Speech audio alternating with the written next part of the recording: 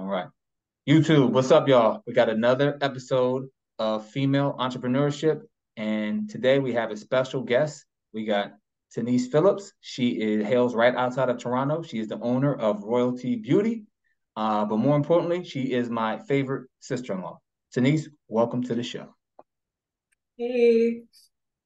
So, before we get started, would you mind showing the audience? I see you're in the middle of your salon. You want to give us a brief tour of your business? Of course. So this is my studio space. You have like all the shampoo conditioners over there. Okay. And this is kind of where we like to hang out. Got a little TV for entertainment. And fun fact, this was actually my garage and we just kind of renovated it. Oh, okay. Okay, I see you Mhm. out here. Okay, very nice. Well, I know that you've been styling hair for about 10 years, but you always haven't been a businesswoman. So can you talk about kind of your transition from an employee to now a kind of a sole proprietor and owning your own business? So I started right after high school. After high school, you never really know exactly, well, some people do, but I didn't know exactly what I wanted to do yet. And I've always like been obsessed with hair. So my dad kind of said, why don't you do a trade? And the trade I picked was hairstyling school. And I worked at the same salon for about 4 years after going through like the whole school process. And I just built like really good connections. Went to a lot of hair shows. I went to a lot of like sometimes my salon would send us to different like places. So I went to New York, I went to Colorado, and a couple other places for like hair classes. So I really invested a lot of time into kind of perfecting the craft. But also my biggest thing was just watching other more established hairstylists and kind of picking up tips and tricks and seeing how they cut hair and picking like what I liked and what I didn't like. So I specialize in cutting, but I also specialize in like styling, bridal hair, and then also braids, weaves, and those things. Um, and then yeah, so I worked there for about 4 years. I worked at another salon for like a couple, maybe like 2 years, and then I worked at one other one. And finally, during COVID, I realized like I kind of have like a different idea of the services I'd like to provide and the vibe that I'd like to have for my clientele. Mhm. So coming into a salon, especially after COVID, people like to be in a more intimate, like kind of more private setting. So it's really just me and my client. And I've just also kind of building that kind of calm environment and having like more of like a loungy kind of like chill vibe is kind of what I go for. So starting off working for other people was great because you build your experience. You learn how to run a business, even though I'm still learning. You learn how to run a business, you learn how to provide great services for your clientele, but you also learn like what you like and what you don't like. And so working for myself, I've been able to kind of create more of like a fun environment as well as a business. Okay, very nice. All right. So I guess my next question would be kind of what kind of dovetails off the first one? What kind of inspired you to? I know you said COVID kind of helped, but was there anything else that kind of inspired you to like, I don't need to work for anybody else. I can figure this out on my own and kind of just build my own brand. When you are in like the beauty industry, you know, your biggest days are on the weekends. But obviously you have to be able to balance like working and also your private life, like your personal life. So working for myself allows me to set up my schedule where I can still accommodate everybody, but then I can also still have free time to do the things that I need to do to either prepare for work or just like have a social life and all that kind of stuff.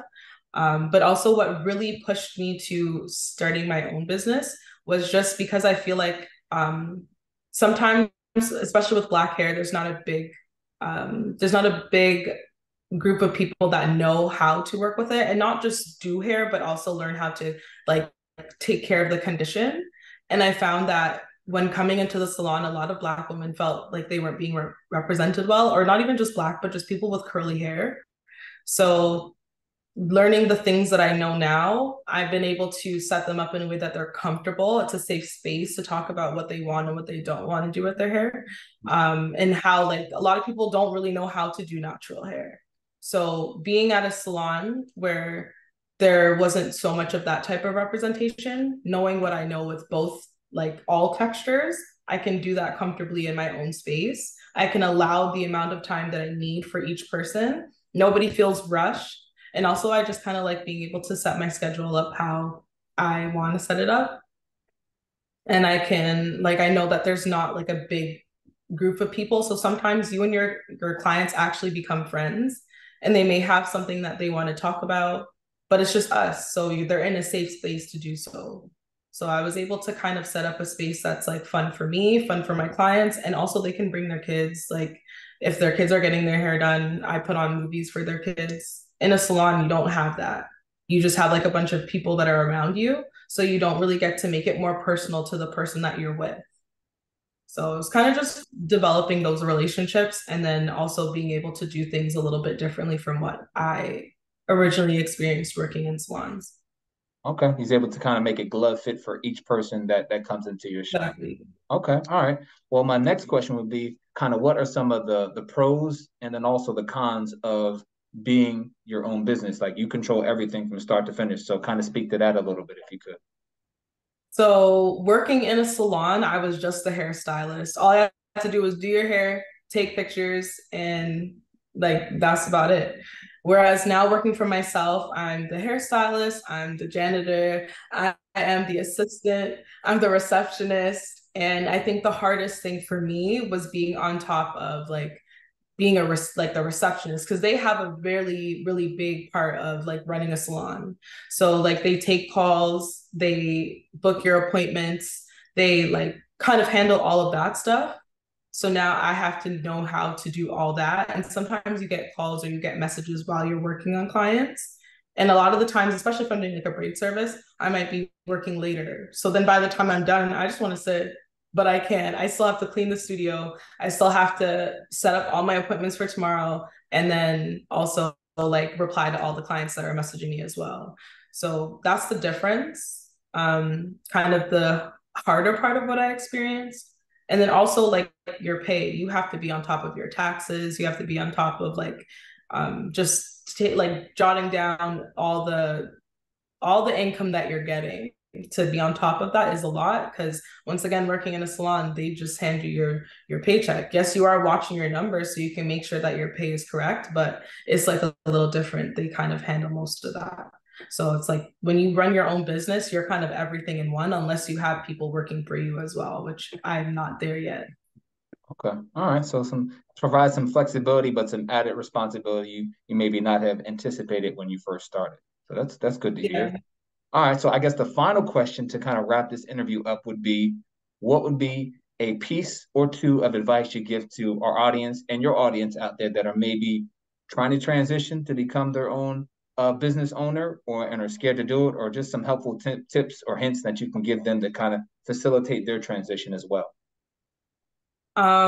If you have an idea, like write it down because when I first got into like running my own business, it wasn't like I didn't super plan it out the way I would have if I was to do it all over again. I kind of just did it.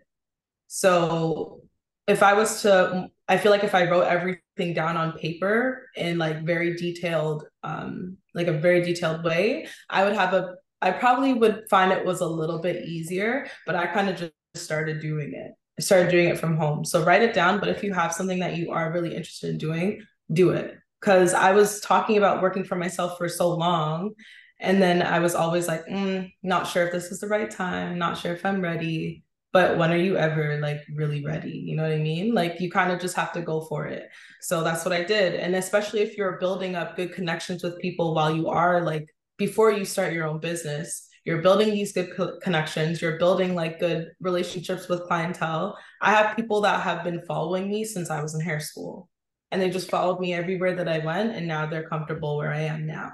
So it's like you build those relationships with those people. You don't ever burn bridges and you also make you networking is a big like part of growing a business and you learn from so many people. So yeah, if you have an idea, write down your goals and put down like when you want to accomplish it, write down all the information you need and also like don't be scared, just do it because it will work out. It worked out. All right, the proof is in the pudding. There we have it. All right, so that wraps it up. Another episode from our owner, Denise Phillips of Royalty Beauty. I'll put all your company, IG, all that information will be in the comments pinned. But thank you again for your time. Hoodie Hustling family, thank you again for tapping in. Like and subscribe to the channel. But that's it. We're out. Take care.